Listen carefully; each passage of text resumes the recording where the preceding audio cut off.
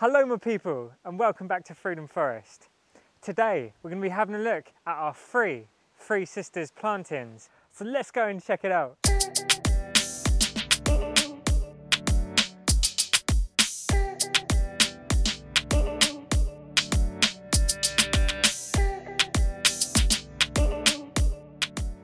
One of the first things you might notice looking at this bed of corn is that it's not planted in the usual big block like you might see in farmers' fields. In fact, there's gaps all around it. And that's because this year I've used a planting method that several Native American tribes of North America utilised. One of those called the Hidatsa. And what's different to how I did this last year is that they're now grown in mounds or little clumps. And the beauty of this is you come along and sow your seed direct. This year I did about 8 in a circle, north, east, south and west, 2 in each hole. As you can see, our corn is starting to grow nicely, and everything you see here was sown direct.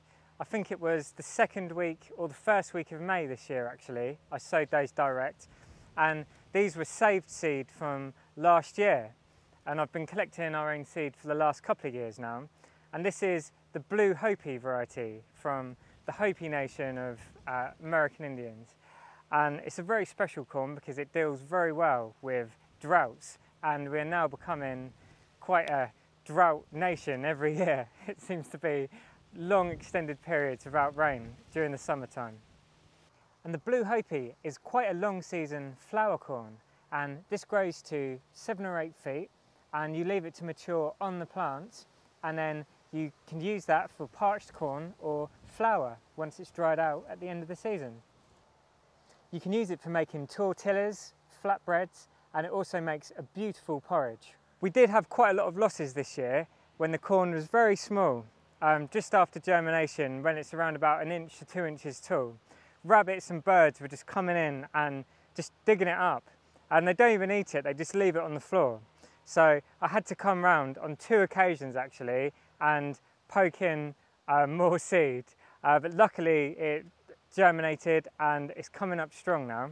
One of the things I did to try and stop them is, hopefully you can see here, I made these chicken wire cages, and this was some old stuff I had which is going a bit rusty, so I didn't mind cutting it up, and I just kind of made it into circles, into a bit of a dome shape, and put it around our plants, and that seemed to be enough to allow the corn to start growing and get past that small stage where they don't seem to bother it anymore, and then these just pull off over the top like that. And you can probably see a bit clearer here looking through sideways that we have our clumps of corn about 5 foot apart, and then in between those we have our squashes planted, and they're going to be meandering their way through, covering this ground and hopefully preventing other pests coming in as much as possible with their slightly hairy, spiky stems. We've actually got a mixture of zucchinis and squash in this bed. And if you see silver or white coloration on some of your leaves, like this one here, don't panic, it's probably not a problem. I made a video on the cause of this, which I'll link to now. And we've got our beans in this bed planted around the corn, which will be coming up, and this isn't runner beans, this is pole beans in this bed. And I did have a big run of sunflowers planted along here, sown direct as well, that the birds and the rabbits decided to take for themselves.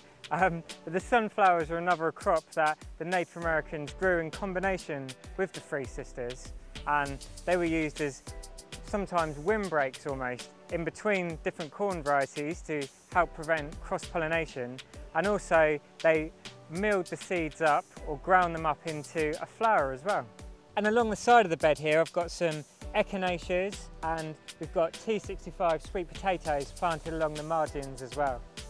I just think this method of Three Sisters gardening just looks so beautiful, and you can see the massive benefit to growing in the mounds as well, or in little clumps, because you still get that lovely sunlight in between the plants, so you're getting sun hitting the ground all around the corn, so everything remains in a full sun position, which allows the beans and the squash to grow so much better than when it's all in kind of one big clump like I planted last year. So I've been through several times up until now, doing a little bit of weeding between the mounds here, and I'm hoping now that as the squash really starts to spread out, that we'll get to a stage where I don't really have to do anything else in here until the harvest time.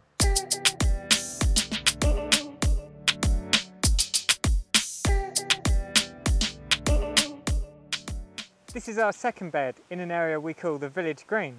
In this bed we've got our popping corn, and this is a heritage variety.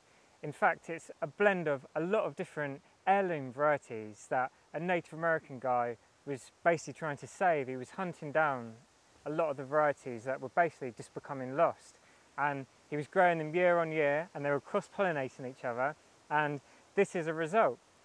We grew these last year, and you can see some of the beautiful multicoloured cobs that come out.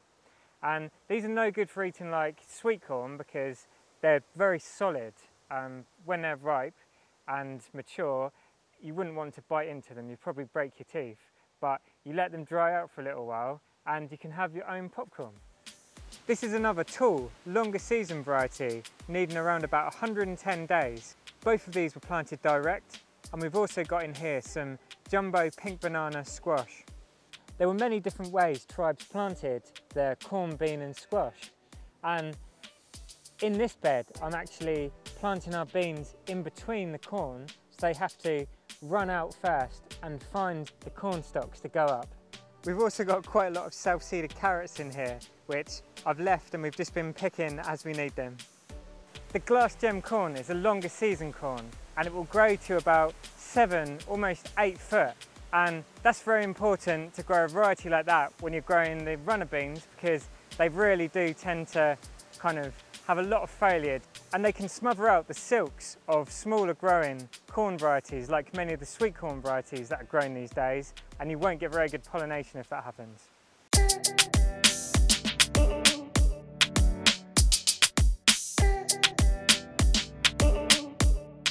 And our last Three Sisters bed, and our smallest one this year, is in the area behind me. And actually to my left is our T65 sweet potatoes, one of our main outdoor beds of those. We've also got self-seeded calendula along here, which just self-seeds everywhere. We just pull it out where we don't want it, but we love it. And it makes a beautiful decoration and edible petals in a nice salad. And to the back of those, actually, we've got a lot of yak on as well. But to the point of this video, this side of me, we have our Three Sisters, and this is the sweet corn. And these have been the biggest thorn in my side this year. They've been the most difficult crop I've grown out of everything, because the birds have just gone ballistic on them. The birds, the mice, the rats, everything. As soon as they're germinating, and in fact before they've even germinating, they've been smelling out where I've planted them and just consistently digging them out.